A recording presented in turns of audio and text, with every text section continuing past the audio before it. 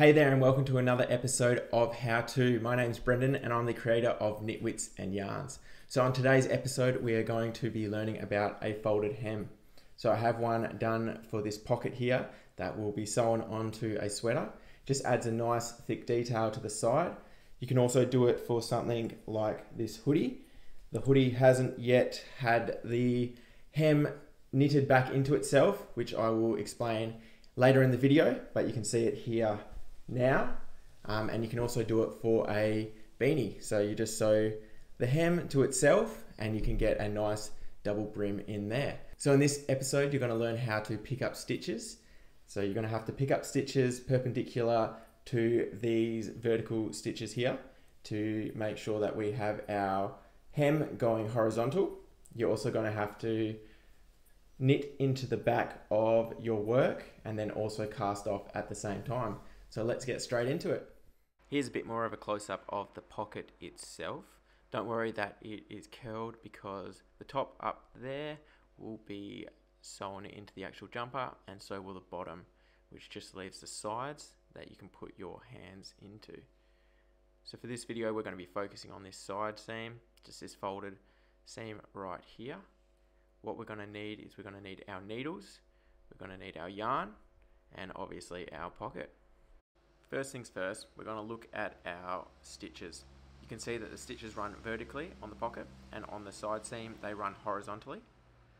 We're going to pick our stitches up from bottom to top, right to left, and then on the other side we're going to do kind of the opposite. We're going to go top to bottom but still right to left.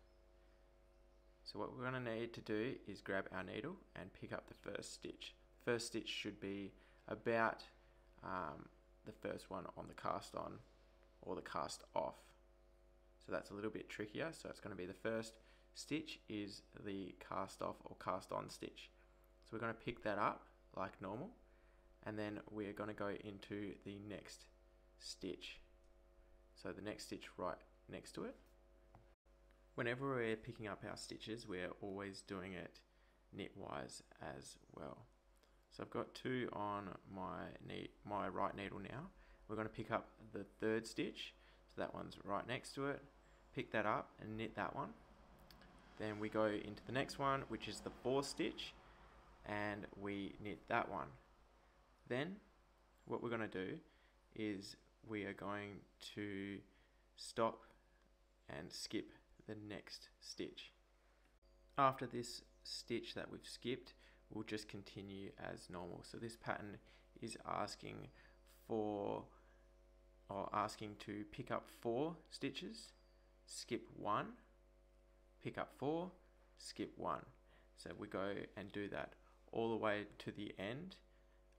Each pattern will have its own number of stitches that you pick up and you skip, or whatever it may be, but this one I have done as pick up 4, skip 1. What you might notice when you are picking up your stitches, if you roll it over a little bit, you can see that the stitch actually comes over the other side. So what we'll be doing is we're essentially knitting the left leg of the stitch. So when you fold it out, the right leg of the stitch is the furthest stitch across, and we're going to be knitting into the left leg. It just makes it easier because it's the most, I guess, visible stitch and it's the most prominent. This also makes it a lot easier when we are knitting our seam back onto itself. We will be knitting into that right leg. So that right leg will show a bit better on the wrong side and we can use that to knit into. It's probably a little bit easier to see it with this nice and close angle. If you unfold the right side, you can see that it's a little bit more complicated than if you were to just let it lie naturally. This way you can actually see that leg or each row right there. When we're counting our stitches, we count in 4s because it's 4 stitches and then a skip. So we go 2, 4, skip, 2, 4, skip, 2, 4, skip, 2, 4, skip, and 2, 4, skip. And then we continue on. Alright, so I have fast forwarded to the end. We can see all our stitches picked up here. We have 38. So 36 is obviously divisible by 4, and then we had 2 left over, so we just continue the pattern until we have none left. We then grab our needle, we twist our work, and we start purling on the inside, because when we actually picked it up knitwise, so all those stitches were knits. When we go back the other way, we're just doing purls, and we just start purling back the other way now. We're just going to continue doing stocking stitch all the way. My pattern asks for, I believe, 8 rows of stocking stitch, and we'll be finishing on a knit row, which means when we come back the other way, or when we're finished, we'll have our wrong side showing. So that's important for this one. It makes it easier to knit our seam back onto itself. That's my 8 rows of stocking stitch done now, and we have finished on our knit row. So a little tip is that when you're actually counting your rows, you want to be counting 9 rows in total, because the very first row is actually our pickup, or our picked up row. So it's this one here. So that counts as number 1, and then we're counting another 8. So in total, we should have 9 rows in total. There's a few things that we'll be doing for this next stage.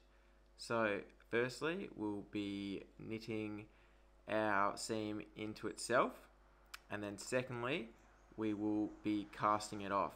The way I want to do it is I want to knit it back into that seam. So that's the right leg that we previously had, and here's the left leg here. So the left leg was the one that we picked up the stitches on, which meant that the right leg was the one that remained on the wrong side of our work.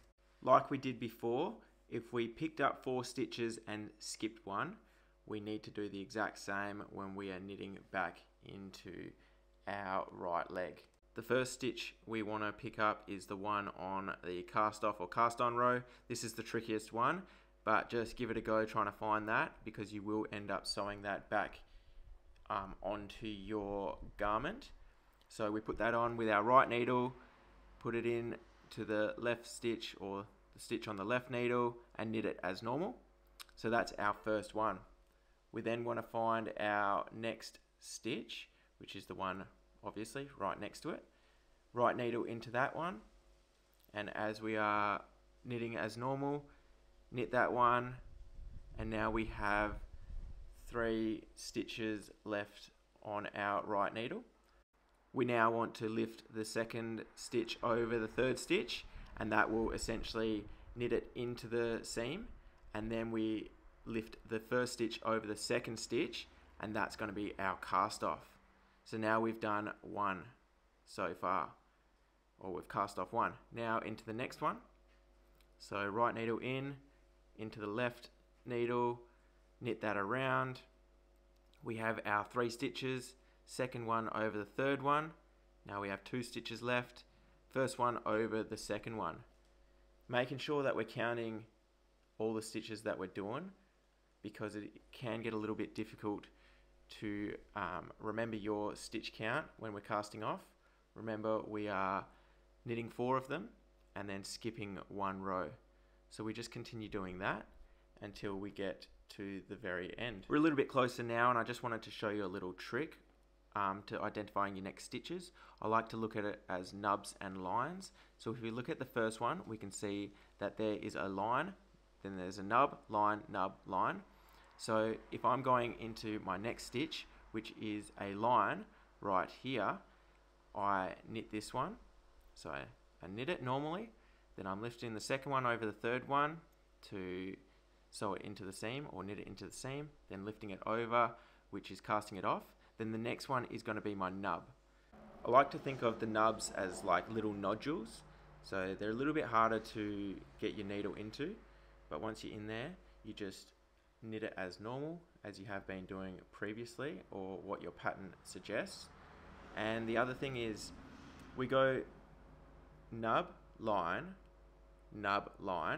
so that's 4. Then we skip 1, which would be our next nub, and then we go into our line, and then we'd go line, nub, skip 1, nub, line, So it is quite easy to remember if you can do it like that. Just remember you're counting those 4 and you're skipping that 1.